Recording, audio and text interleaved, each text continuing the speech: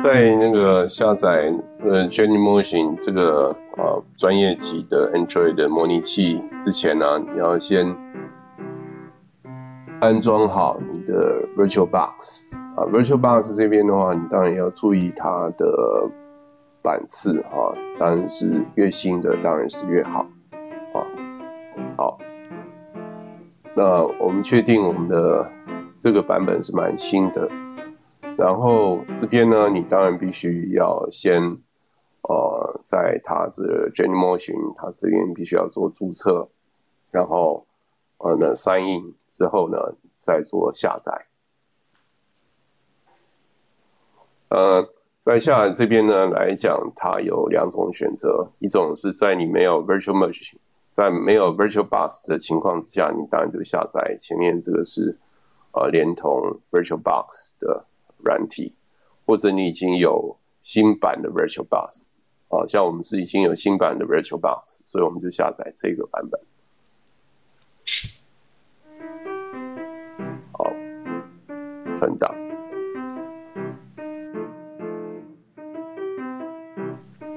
好，完成。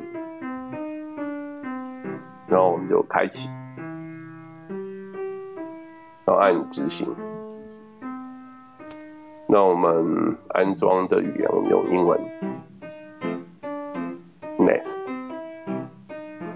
那我们就照它预设的路径安装，按 Next。好，按 Next， 按 Next， 然后直接按 Install。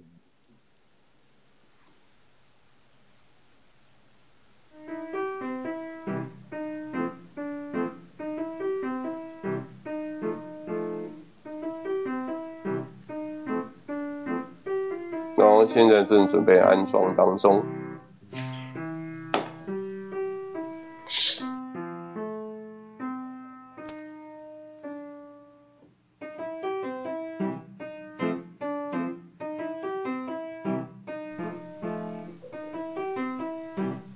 好，那我们直接按 Finish。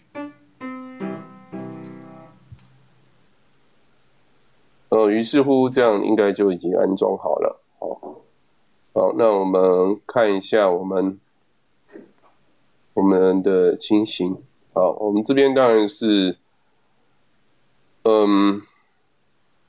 这边呢，它一个声明啊，一个你在 usage 的 notice 的地方，我们这边当然必须按 accept。那我们目前当然都还没有任何的虚拟机哦，所以我们当然是要去新增一个，至少要新增一个。那这边呢，你必须要做嵌入。好，所以就将我们的账号以及我们的 password key in， 然后sign in。那这时候你当然你的电脑必须是要连上网啊，这时候它来 check 你是不是有那个账号。好，在这边的话，我们原则上我们有许多种类的，这边有非常多种类的 virtual machine 可以供你去选择啊。那事实上，对我们来讲，我们也不用选择太特别的，我们选择这个custom phone 4.4.4 的这个版本好，先试试看。按 Next。这边它是说它的这个版本呢，它的 Android version 是 4.4.4， 那么它的 CPU 的核心是4个当然你必须要考虑你自己电脑的它的核心数，如果少于它的话，当然是不能灌这个我们这一部电脑是4核心的，所以应该是 OK 的，我们试试看。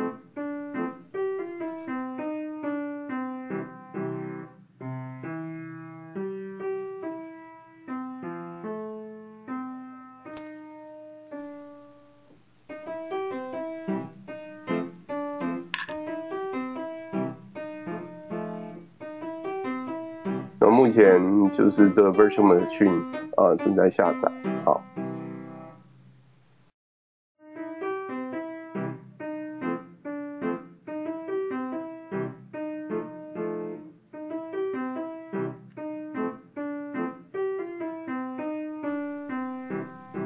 所以现在正在部署它的 Virtual Device，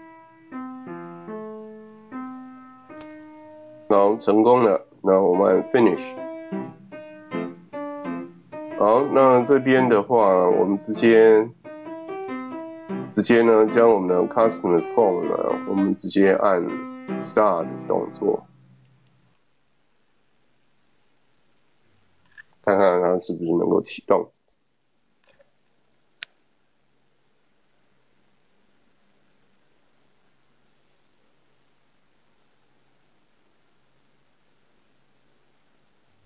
那它确实应该可以启动。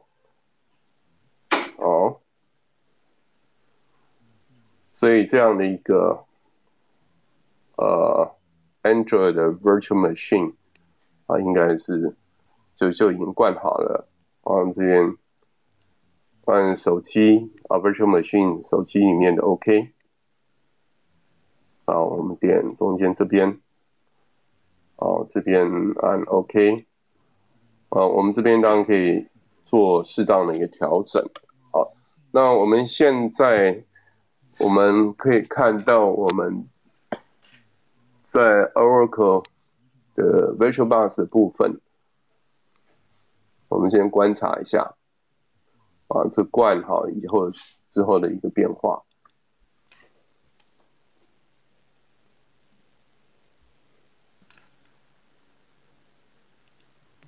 好，所以事实上我们在还没有灌之前，我们这边只有一个 Virtual Machine 就是一个 Linux 无帮图的。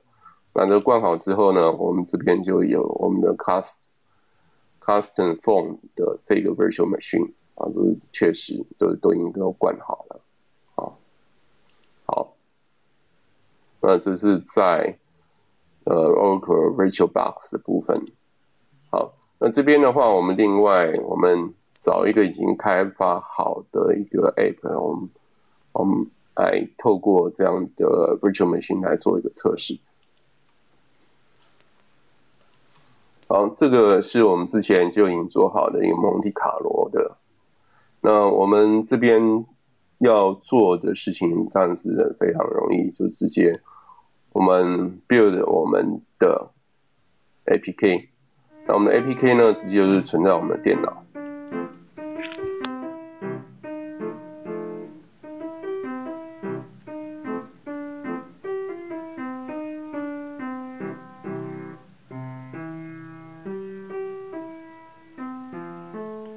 好，那我们就直接存在桌面。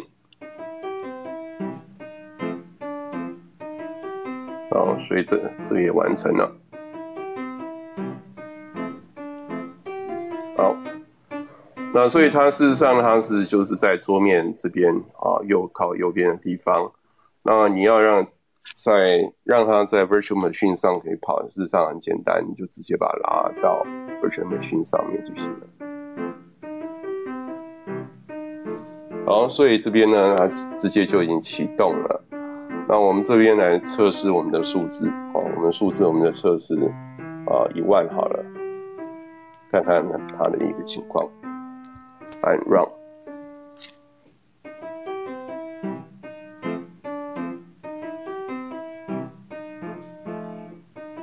好，测试结果呢，还算不错。